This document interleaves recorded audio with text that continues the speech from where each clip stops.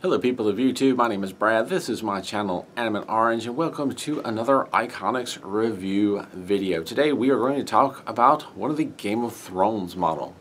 We have the Iron Throne that I very recently put together. And this is a rather detailed and layered model, fairly decent size for an ICONX model. You know, ICONX models usually are bigger and more detailed. I find it interesting that they've only released the Game of Thrones models as ICONX models. While this is a decent size, we've certainly seen some much larger ICONX models. So I feel like maybe it should be a little bigger, but at the same time, it's not a bad size. I guess if it was a Metal Earth model, it'd probably be ridiculously tiny and not have as much detail as this has. And as you can see, there are so many little pieces of swords involved in this thing. Now, if you haven't already picked up on it, I'll have to admit, I've not read or seen any of the Game of Thrones books or movies or any of that. I want to. Somewhere in the past, I don't know, 5 or 10 years, I really got away from watching much TV. Nothing to say, not saying anything bad about TV, not meaning to insult anybody. I watched a ton of TV when I was much younger, and I've just kind of gotten to where there's other things I'd rather be doing. So it's kind of difficult for me to sit down and actually spend a lot of time watching TV because I keep myself busy with other things. But I do plan on eventually getting the books, especially books on audio if I can. I can listen to these stories while I'm building models. But that hasn't happened yet. So forgive me if I don't know some of the details behind this throne, but I certainly am familiar with it because you can't see much of anything about Game of Thrones or know anybody who likes Game of Thrones without seeing something about this Throne of Swords. But anyway, to talk about the model, it is a lot of large pieces, so initially it looks like, hey, maybe this will come together fairly quickly. And to get started, it almost seems like it will. You start layering a few pieces together for the back side and you're following directions, folding things a certain way, and then you put these kind of stands on underneath here, which are very plain. The instructions make it look like these 3 pieces underneath here, the sides fold at 90 degrees when they actually fan out a little bit, as you can kind of see there. And that was a little bit of a misunderstanding in the instructions, but it's not a big deal. It's nothing to just fan those back out and put them in place.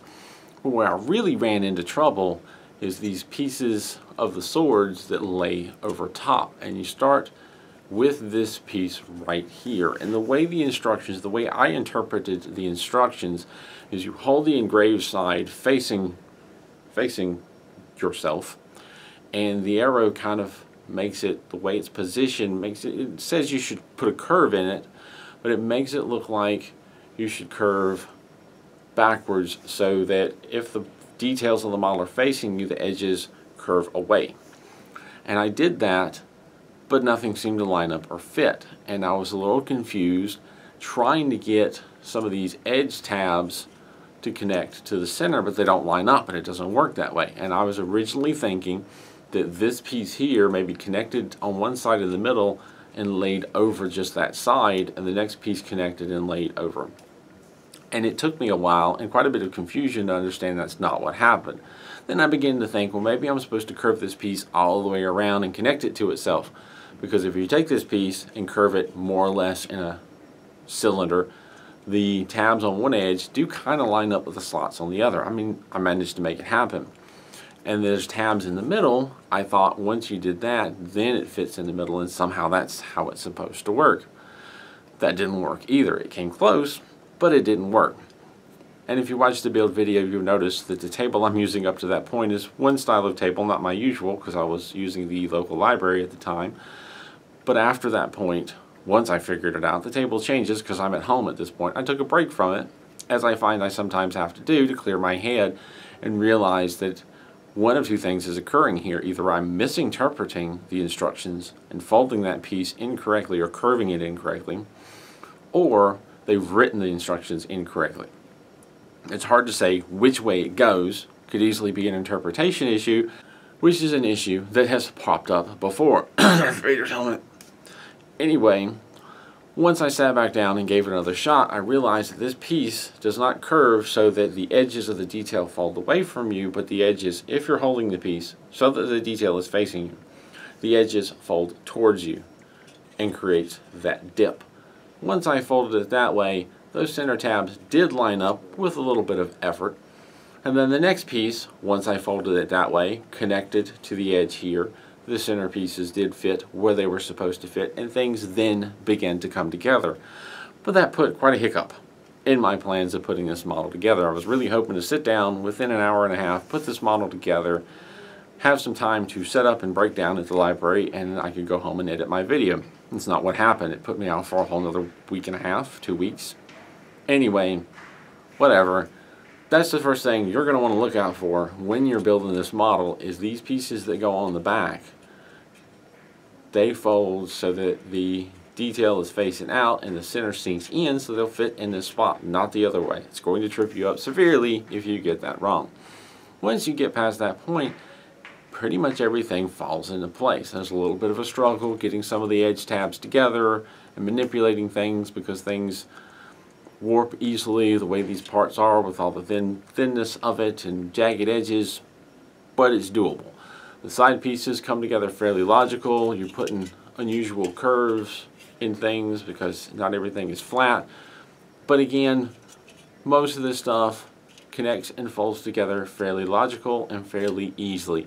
The next time that I ran into any trouble when you're putting on these side pieces, I found one of two strategies most useful. Either start at one end, get those tabs lined up, connected and secured, and then line up the other end. Or if there's a middle tab or an inner tab, start with that one, because that's going to be hard to reach in and adjust that one if you've got the others in place. But if you start with this inside tab and then do the outsides, you have some room to adjust and get to them, because you're going to likely have situations where a tab is bent too far one way or the other and needs some adjustment. That strategy worked fairly well for me for getting these side pieces on and this front detailed piece on, although there was a little bit of a struggle with the top here. Not a big deal, that's normal for these models. Where I really ran into my next big struggle is once we're almost done, I'm on the last step, and I go to put these back pieces on to the front, and these edge pieces were just an absolute pain. I think somewhere along the directions I interpreted how to fold these top sword parts incorrectly. I folded one side right and one side the wrong way. They were intermingling and making it more difficult to line things up, so I had to fan things out away from each other to allow me the freedom to move things back and forth. But getting the three tabs on the side into their position was quite a challenge.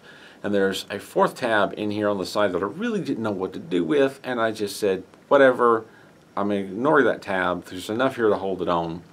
But there's a inner side piece that goes on that has a tab that I'm really not sure where it's supposed to go, so I just kind of let it be. Once I got the tabs on, the three tabs on one edge, I focused on the three on the other, which was a lot of forcing things to line up.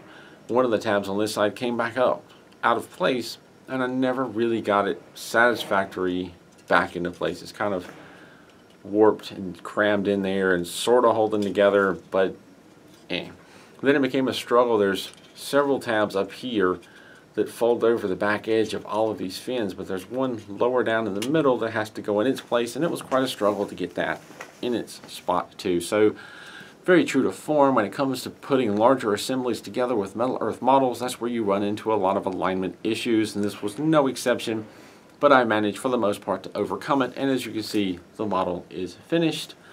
I spent a fair amount of time realigning things and trying to put the appropriate curves and twists back into things, and spent some time trying to reshape the handles on the back here because they got pretty warped and out of place, doing the best that I could to try and make this look like it should when I don't completely know how it should look.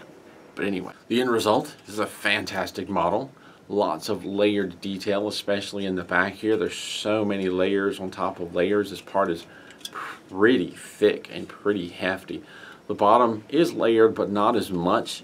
That's not to say anything bad about it.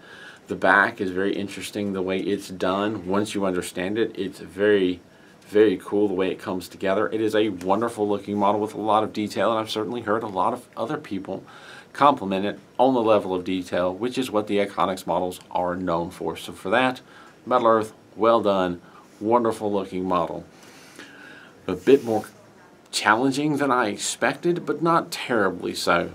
Take a deep breath and bring with you lots of patience, and you can get this model easily put together as well, especially with a few tips that I've shared to keep you from making the mistakes that I made. I make these mistakes so that you don't have to. It's probably an excellent model to start with these Game of Thrones models. It's the one that I decided to start with, but as I build more, I'll update you on whether or not I still feel the same way. But this is an excellent model. This one was sent to me by Metal Earth for me to build and review. I should probably add that detail in there as well, but I'm going to give you my honest review. Thank you very much, Metal Earth, for sending me this model to build. It was a lot of fun. It was a little bit of a hair-pulling challenge, but I managed through it.